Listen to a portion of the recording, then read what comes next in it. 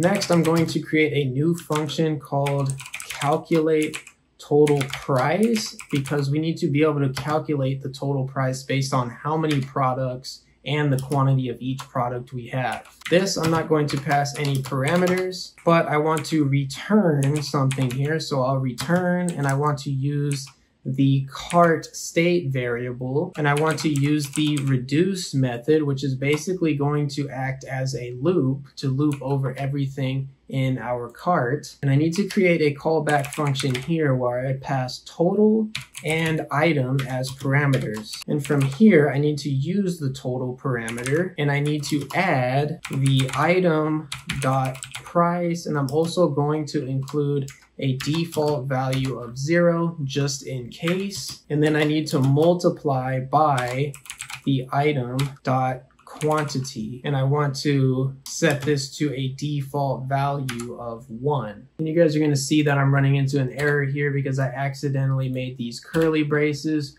when they need to be normal parentheses. So I'll go ahead and change that, and then we need to include 0 at the end of this.